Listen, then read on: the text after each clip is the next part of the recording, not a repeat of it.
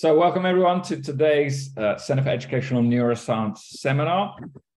It is my great pleasure to welcome Professor Nandini Chatterjee Singh to give the talk today. Nandini is a Senior National Program Officer at the UNESCO Mahatma Gandhi Institute of Education for Peace and Sustainable Development in New Delhi.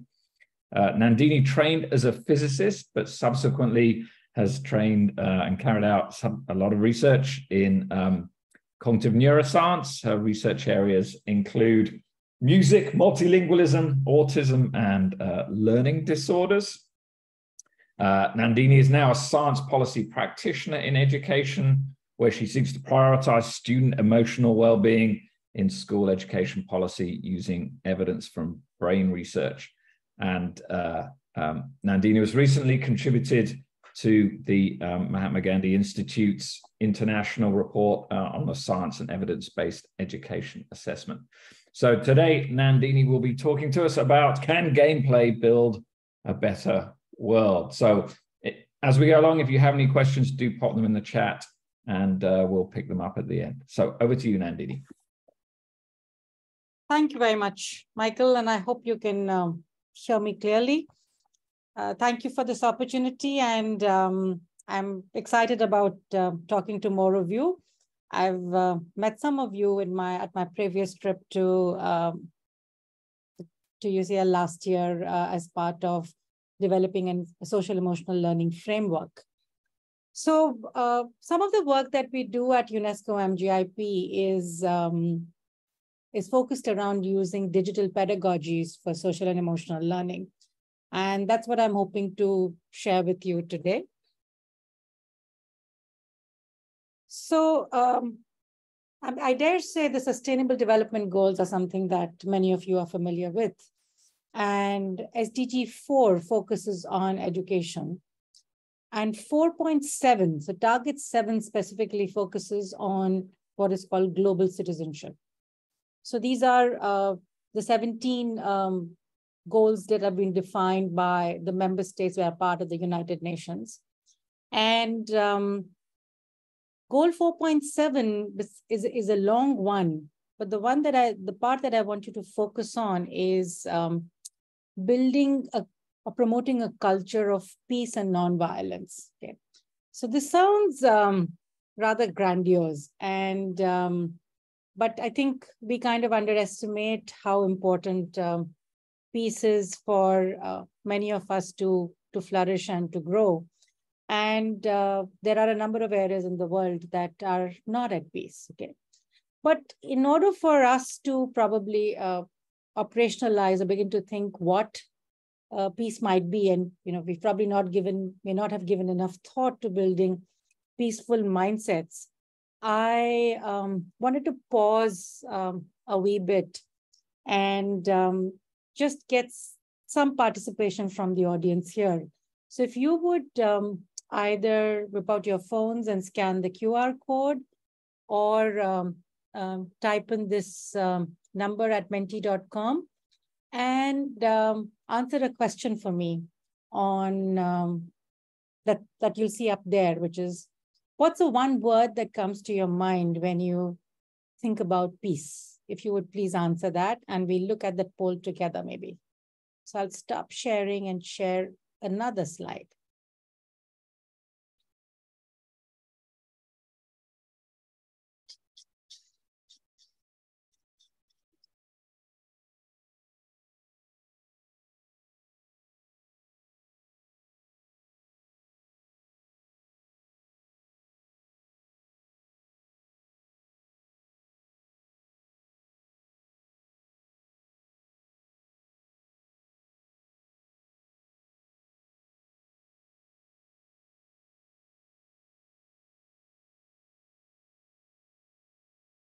Can we get a few more answers?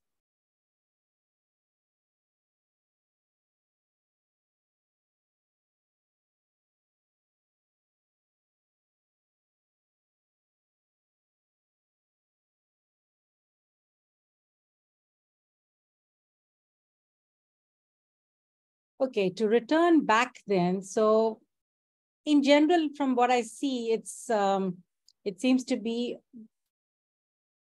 words that are associated with feeling positive or beginning to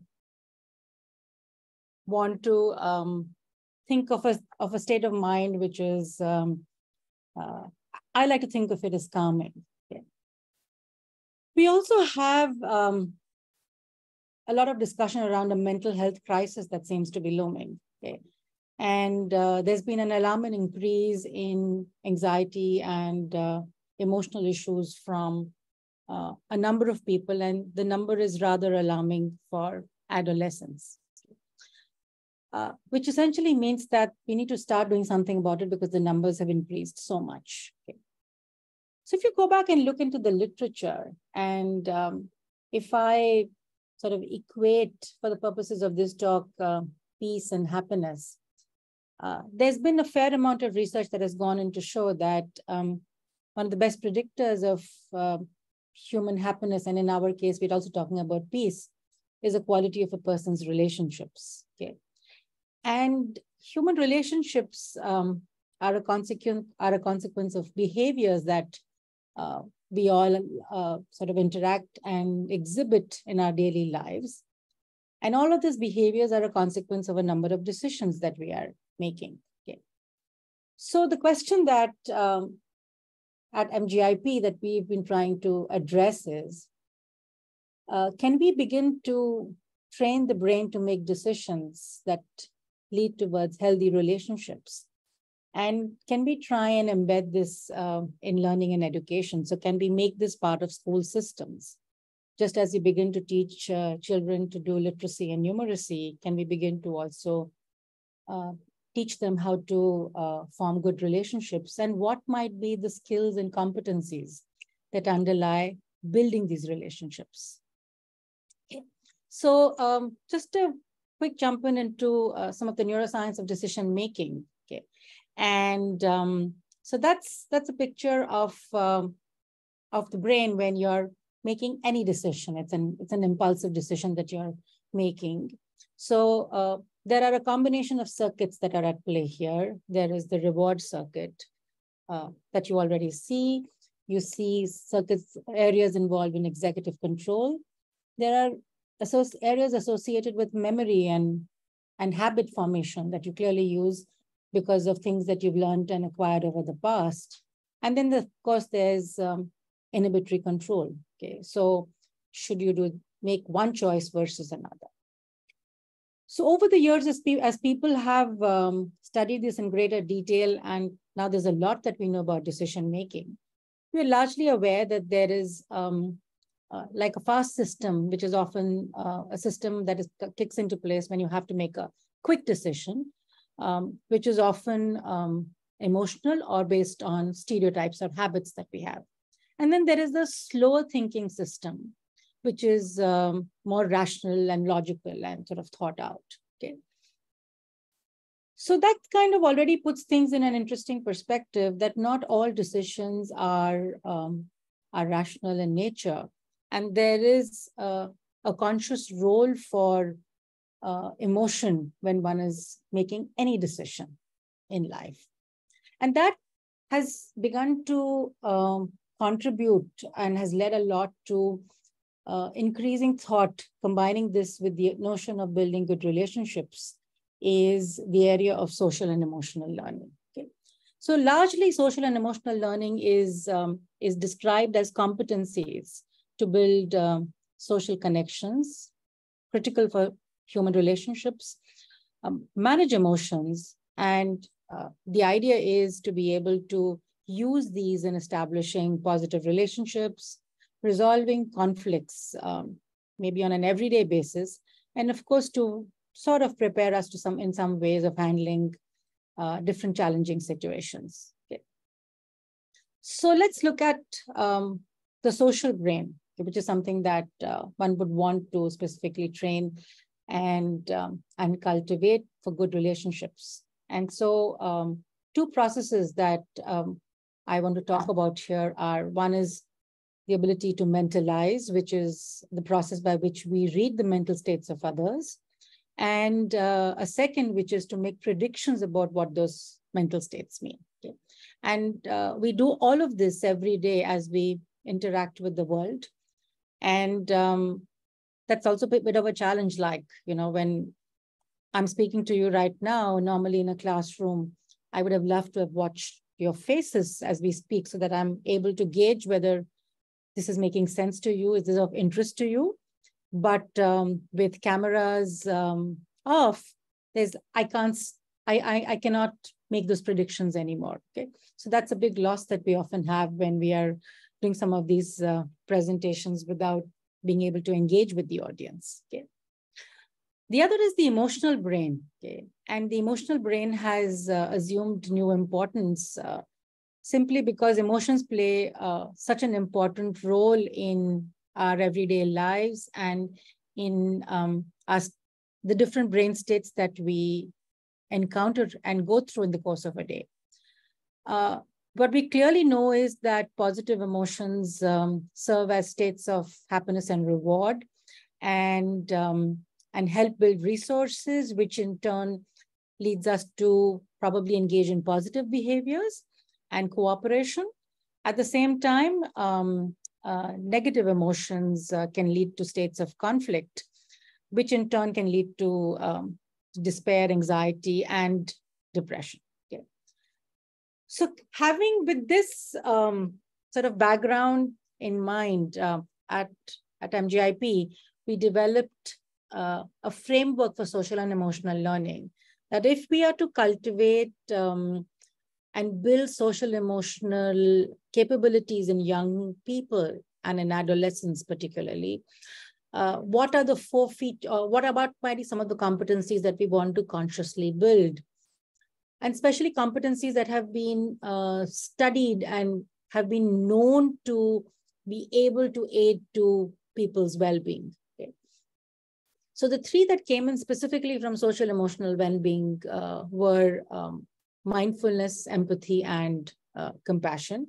And there are descriptors on the slide on what building each of those competencies would entail. And then the notion of critical inquiry, which is clearly important in order to be able to take action, which is towards a larger good, and at least to be able to contemplate about whether one is doing the right thing. So it's important to have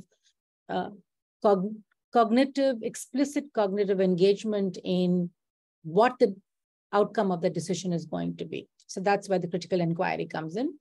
And so we call it the EMC squared framework. Okay. So SEL skills build social connections and are focused on managing emotions, decision-making, and empathy.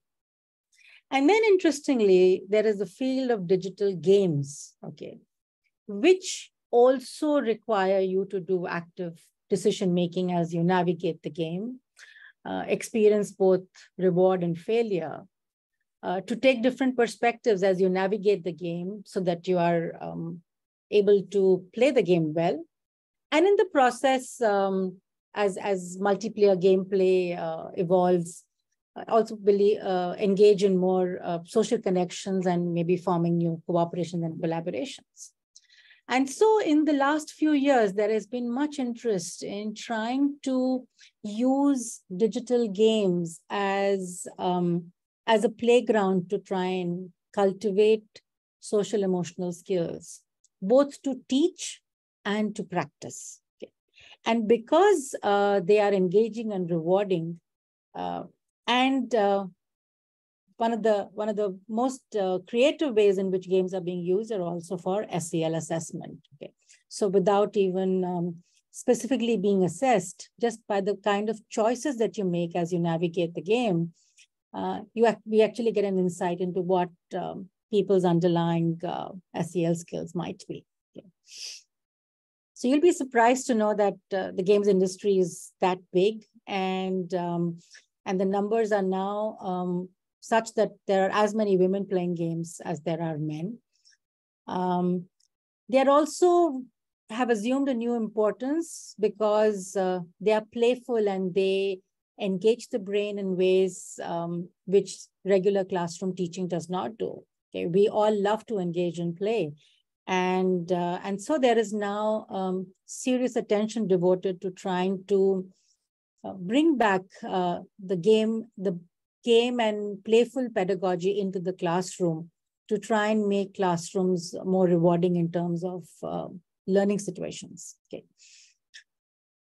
But at MJIP, one of the conscious calls that we took was that just playing a game might not be enough to cultivate the specific skill that we want to.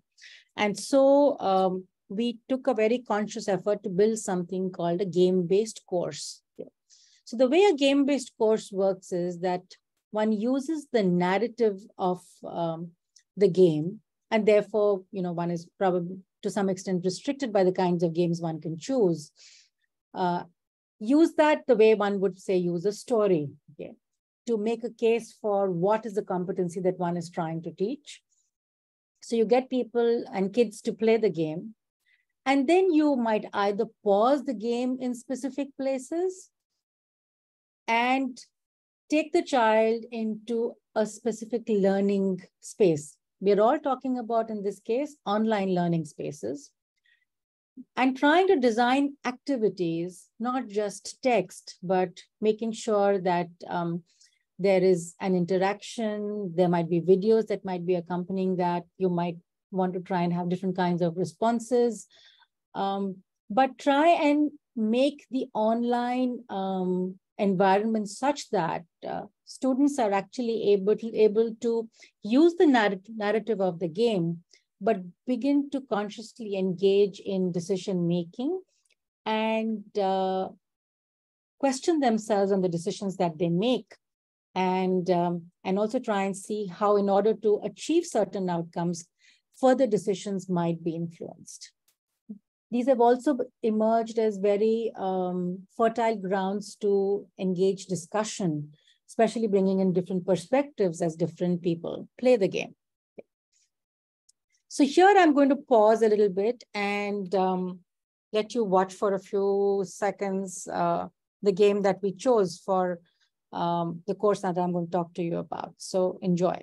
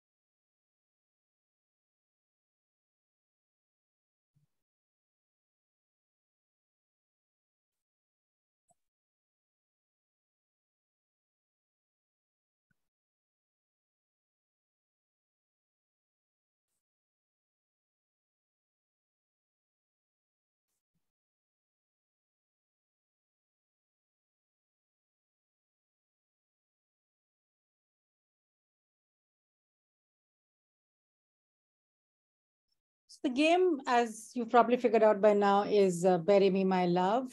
And it's the story of Noor as she's fleeing Syria to Europe. And we all have to play the person playing the game has to play the role of Majid, that is her husband, and help her navigate the journey so that she's able to make it to Europe safely. And almost nobody gets it through in the first try. It can be quite frustrating, but it can also be very rewarding as you actually play the game. But this game achieved, got a number of awards, and it's primarily, you can see a set of messages that are exchanged between Noor and her husband as she plays, as she navigates this. But it also brought to fore a very interesting way to discuss with children the theme of migration. Okay, and that's what we built the course around which. So one of the themes that that UNESCO works a lot on is refugees, the refugee crisis, and migration. Okay. It also gave us a way to contextualize the whole idea of migration in a larger context. That is, you can start talking about migration in the context of birds and animals and when they migrate, and then take it to a larger context. Okay. So all of our courses are built on a learning platform called Framerspace, which is, it's a free platform. It's interactive.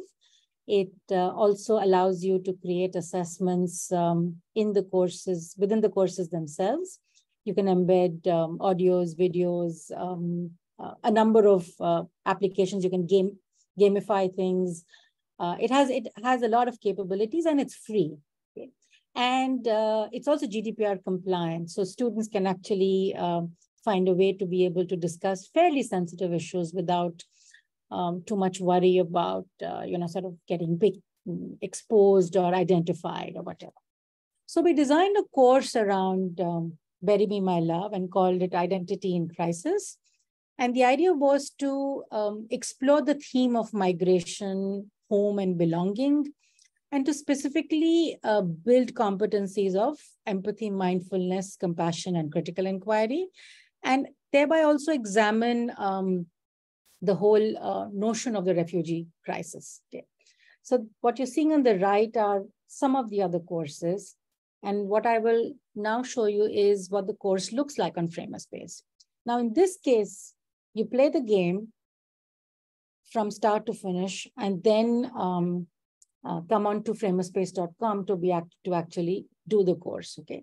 So there are 3 modules, one each on migration, home and belonging, identity and dreams. And there are a number of activities within each of these courses. And it takes roughly about, 16 to 18 hours to go through the entire course. Okay.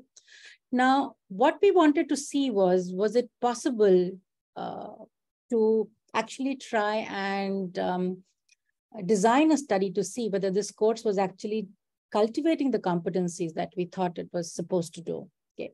So here's again a little illustration of what are the kinds of questions you can ask on Framerspace linked to the course and the game, and to make sure that the course is linked and contextualized to the game so that students stay interested in what they are going through. So one can analyze this data in multiple ways by actually looking at the responses themselves, as well as looking at pre and post responses. Okay. So here is what a student who's doing the course would encounter, respond to, and this is all collected at the back end. Okay. So we designed a short study, okay, which had pre-assessments, gameplay, the course, and a post-assessment. Okay, and we were lucky enough that we had sort of managed to do the study during the pandemic, and had students from India and the UAE participate. So it also gave us a little insight into looking at cultural differences between the two countries, if there might be. So there were about a total of 201 participants, 89 from India, 112 from UAE, but equal numbers of males and females. And these were largely children in the age group of 14 to 15. Okay. We assessed them on 3 measures. We looked at knowledge and attitudes about migration, used the basic empathy scale to look at the notions of empathy and compassion. Okay. And so since there wasn't really a standardized questionnaire available, we developed a subscale to look at migration and refugees. And in the context also wanted to try and see how much awareness people had about other cultures. So looked at respect for cultures, interest in other cultures, cognitive and affective empathy. And we looked at 3 aspects of compassion: self-compassion, compassion to others, and compassion from others. Okay. And it's interesting to see that a lot of the recent data has begun to emphasize a lot the need to, especially in adolescents and young girls, to cultivate self-compassion. Because if one is compassionate towards self, there is a high probability one will also seek compassion and be compassionate towards others. Because during adolescence, there is also sort of a revision or of the sense of identity that young people are building for themselves. So it's important to build a notion of identity for yourself, which is healthy and positive, so you can also seek that in others. Okay. So in terms of the questionnaire for migration and attitudes, we looked at awareness about migration, respect for people from other cultures, and interest in learning about other cultures. To give you more details about how many items were in the survey, and then we obviously had to standardize it. For empathy, and for those of you who might not be familiar with the basic empathy scale, the affective empathy has questions which are along the lines of the capacity to field an emotional response when you're confronted with the emotional state of another person. Okay, and typically in the context of friends, if a friend is upset, are you upset also or not? In terms of how much are you able to resonate with the emotions of your friend. And cognitive empathy is you can often understand people's feelings, so you're often able to understand or read another person's emotional state. So relating it to sort of the idea of mentalizing that we talked about earlier on. Okay. Compassion, we used Gilbert's scale, which has 3 components, which is self-compassion, which is reflecting on when one needs to be kind to oneself, okay, and how it's important to probably begin to think about oneself also in situations, and especially during adolescence, where young people form a number of deep relationships. That engagement of looking out for oneself can sometimes get lost or distorted. Compassion towards others, where in order to actually improve someone's state because of despair that they might be in, it's important to also distance yourself. If you have very strong senses of empathy, it can lead to empathic distress. So it's important to be able to have a sense of cognitive awareness, to be able to recognize when one needs to take some positive actions so that the other person can actually try and be helped to a positive state. And then, of course, to be also in a state to receive compassion from others. Okay. And that's something that people also struggle with quite a bit. So as they played the game and they did the course, we looked at pre and post differences. Okay. Interestingly, in terms of the knowledge competencies, we did see a significant increase in both kids from UAE and in India, as well as respect for other cultures. Okay. In terms of compassion, significant effects were really seen only in females for receiving compassion from others. And then, since we didn't see specific increases in self-compassion, what we also went ahead and did was to do correlations across the different scores. And a couple of things that arose from that analysis was that you do see a positive correlation between self-compassion and compassion towards others. So whilst one did not see a significant difference in the basic score, we do anticipate, based on this correlation, that there would be some increase in self-compassion along with an increase towards compassion to others. Similarly, we also found that the moment there was an increasing interest in other cultures, there was also an improvement in compassion. And then there was a correlation between self-compassion and affective empathy. And that is, does the ability to recognize and to experience the emotions of others, can that become a deterrent? And so that was negatively correlated. So sort of providing us some indications of empathic distress, that if you get very strongly involved or affected by others' emotions, you could lose sight of your own emotional states, and that could deter you from taking positive action towards improving the states of others. So this was our first attempt at trying to use digital games as a promising pedagogy in classrooms. Okay, and we've continued to build on this further and used it in a couple of other notions.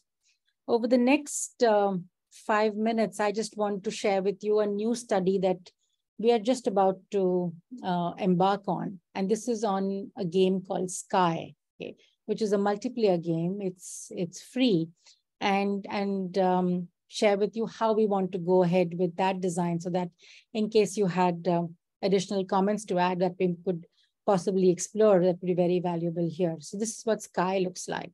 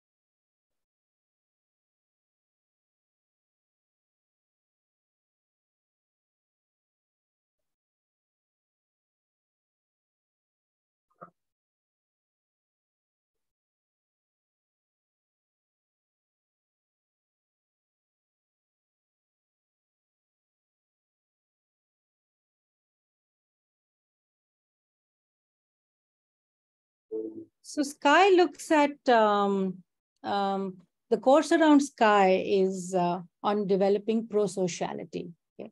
And one of the things I didn't mention earlier, but NGIP's broad vision is to build kinder brains. And so pro-sociality is something that we believe in very strongly, okay, in wanting to build skills to, in all people, and especially children early on, to try and make better the lives of others too, okay? And to be able to do this in a very normal, everyday way, so that it doesn't seem like a special thing to be want to do. So building kindness is something that we do very consciously.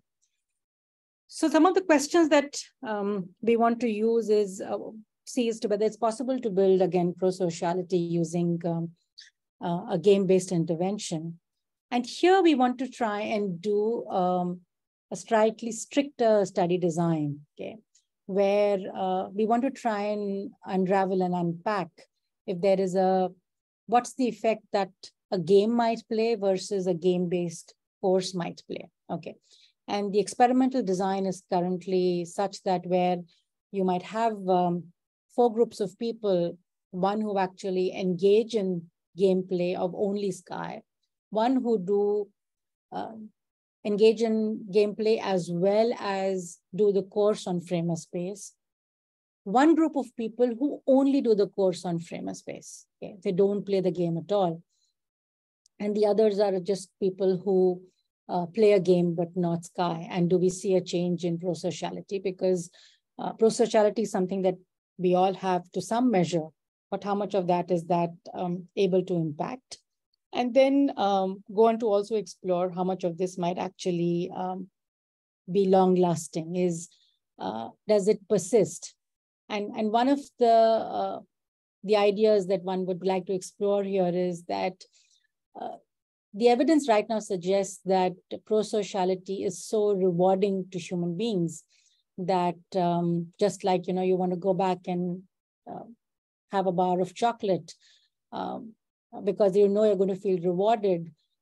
Engaging in pro-social behavior can be so rewarding that one would want to go back and engage in it as much as possible, because it it makes you feel good too, not just the person you're doing that for. So that's where we are at right now. These are some of the scales that we want to use to be able to undertake this study and to see in terms of gameplay, whether some factors of gameplay also play a role in actually helping us cultivate this. So that's where I'll stop. And this is something that we are starting out in August. And I'm happy to take questions.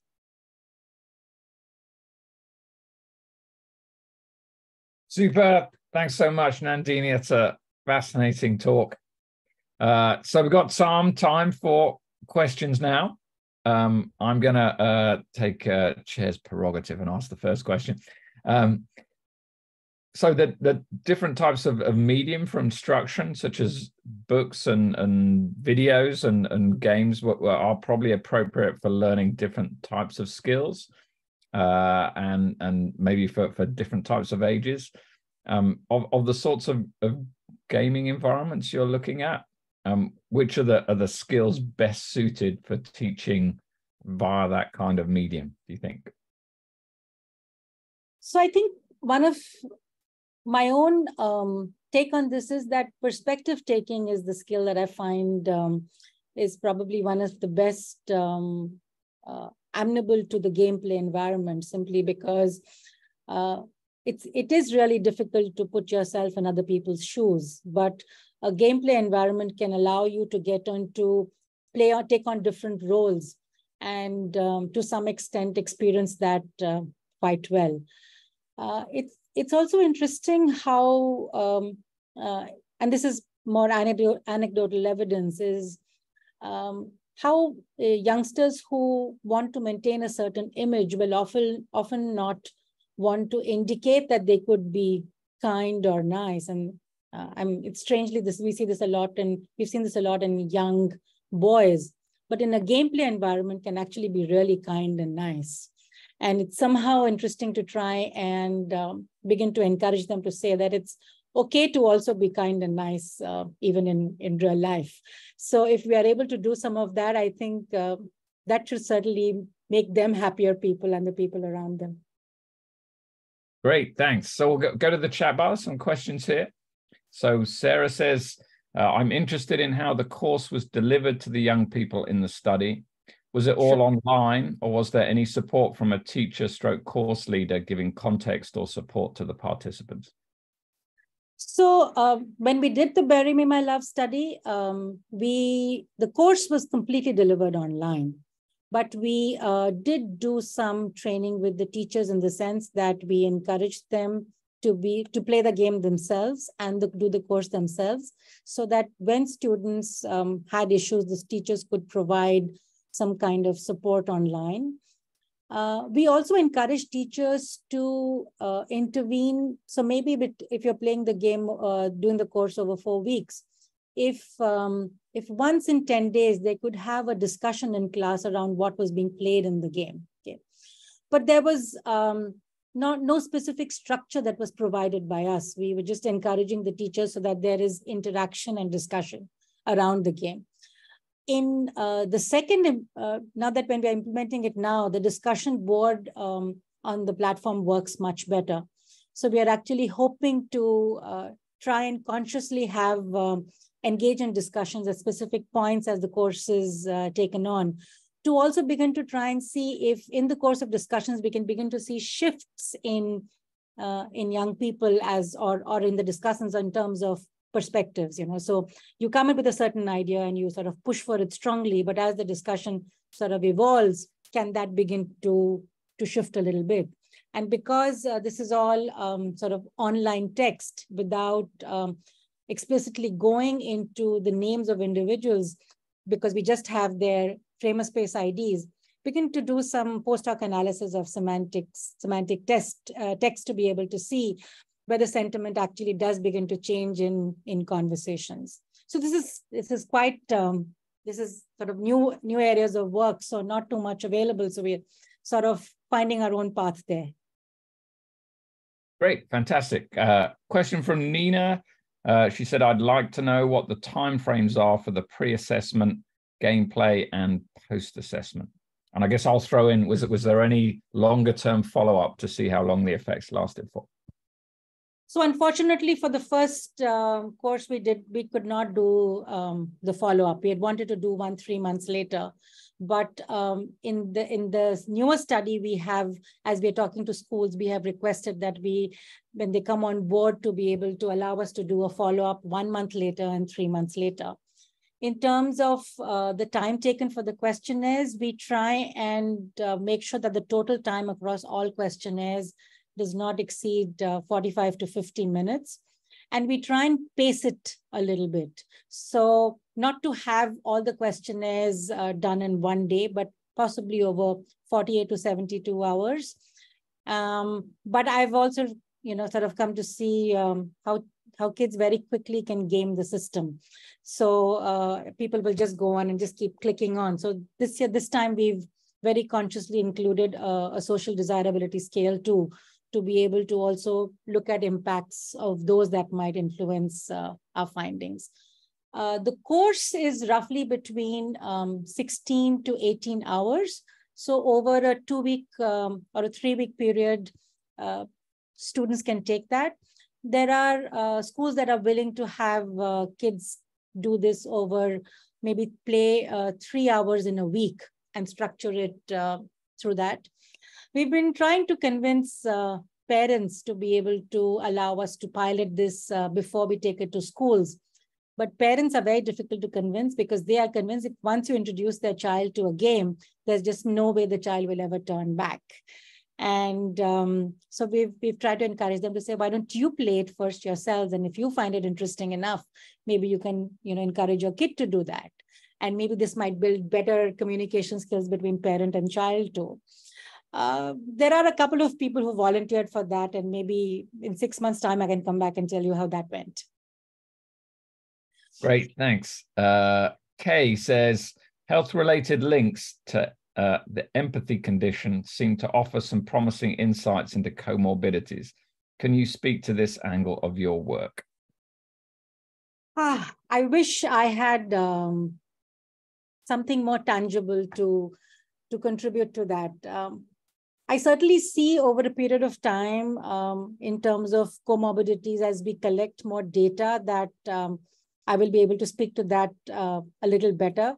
But at this point in time, I have very little to say in terms of comorbidities and how they might influence this, because we've collected very scant data in terms of other conditions. And the platform, when we were starting that out, wasn't collecting that much demographic information about and backgrounds about children too. So sorry about that. Not too much that I can offer at this point in time. Okay, but some promise for the future, I hope, with bigger studies to come. Gwen asks a factual one: are Framer Space courses and associated games freely available for education services in schools, and how can they be accessed? Absolutely. So you go to framerspace.com, and there are courses for teachers, courses for young students between the ages of, say, 12 and above. There are courses on climate change, on biodiversity, global citizenship, and they're all interactive courses, so they can be quite a lot of fun. And of course, there are game-based courses. One of the challenges that we had with Berry Be My Love was that even though we managed to talk to the developer and bring down the price to $1 for the download, there were a number of kids who were not able to play the game at all because it involved a price component. And that's why very consciously for the next one, we chose a freely available game, which has no price associated with it. So we are hoping that many more kids will actually take that and want to really exploit the multiplayer nature of it. If there are any courses that you would like to sort of discuss more, please feel free to reach out to me, and we'd be happy to support this in any way. But as of now, everything is available for free use. And they're all certified. So students who take them at the end also get a certificate from UNESCO MGIP, which I believe can be encouraging. Great. Flavia says, thank you, Nandini, for this inspiring talk. Can you please provide some detail about the students' online experience in the first study? So how many hours playing the game, self-paced or monitored in class? Is there any guidance from teachers, or is it individual learning? What led to adherence to the game sessions? So this was during the pandemic. So teachers helped us in trying to facilitate gameplay during teaching hours in one school. Okay. But in two other schools, and there were 5 schools from India and 5 from the UAE that participated. Some of this was sort of done by kids themselves.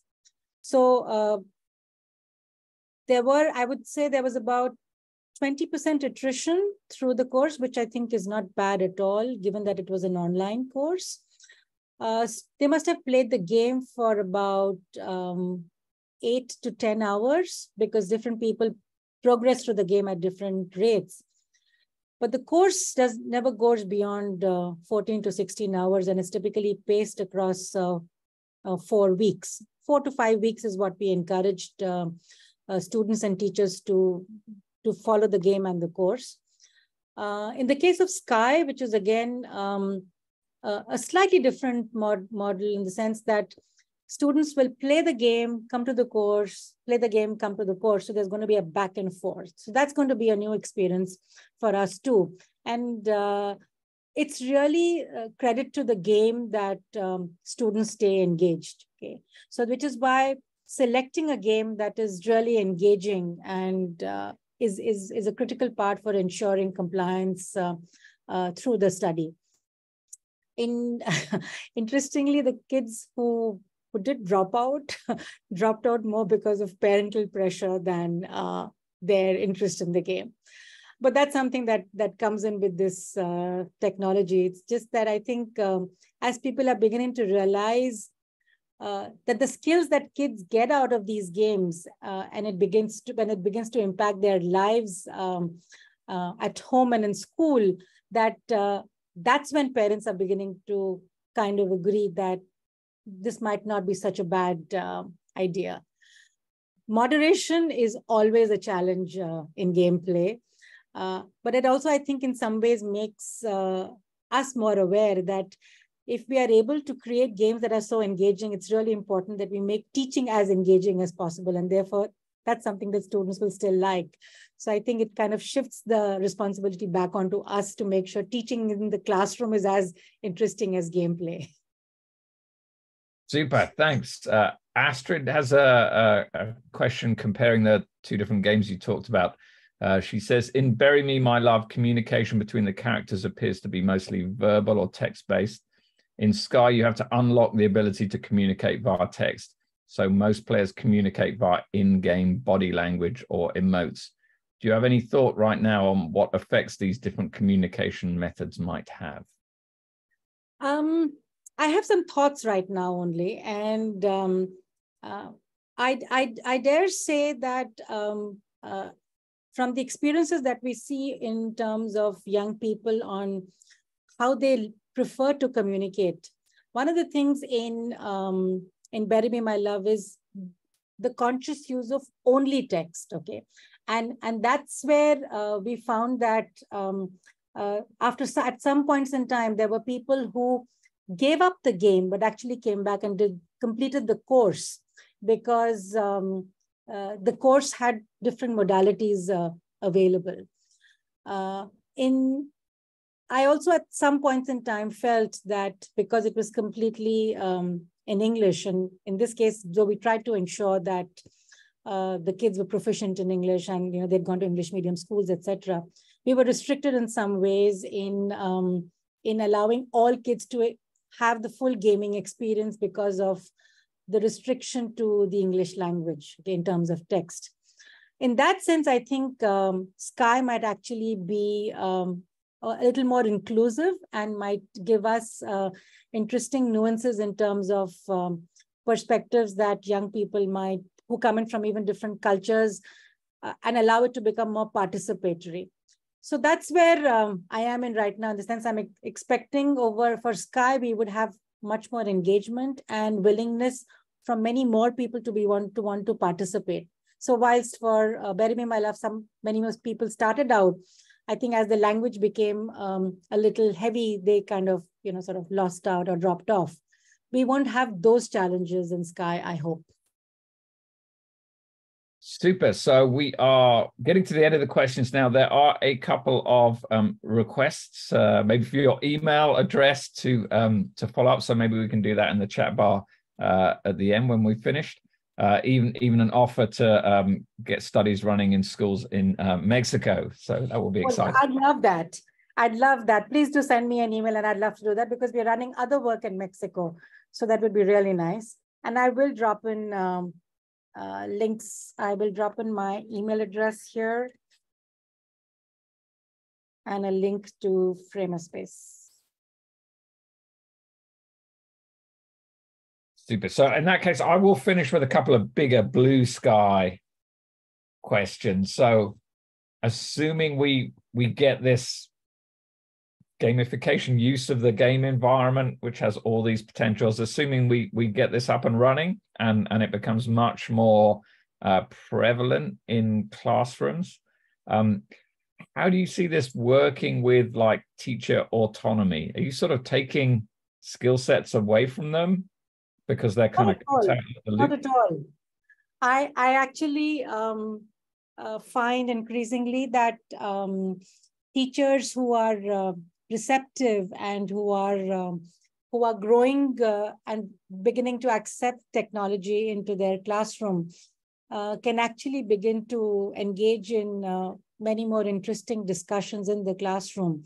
If they are, just like if they are able to use AI effectively in their classrooms, if they are able to bring in the power of games to be able to create situations, for example, talking about history, bringing in characters and beginning to try and bring some of those things come alive, or even looking at a novel, Who's Afraid of Edith Finch. I don't know if any of you have heard of that game. It's a beautiful novel that has been made into a terrific game, and use that as a means to encourage children to be creative, to begin to realize the different nuances of characters.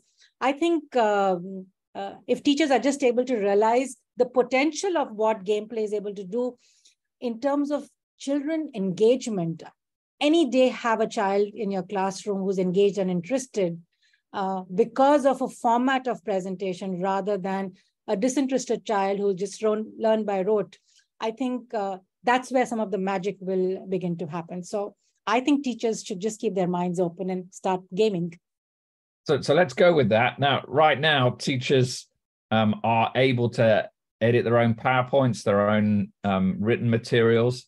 Do you see a world where teachers have some kind of training to edit games? Yes, absolutely. In fact, on Frame a Space, we have something, we have one course on helping teachers build their own game-based courses. Okay, and we've actually run workshops in the past where we bring in a bunch of teachers who've never gamed before, introduce them to games, and then gotten them to select a game and showed them how they might actually develop a course around it.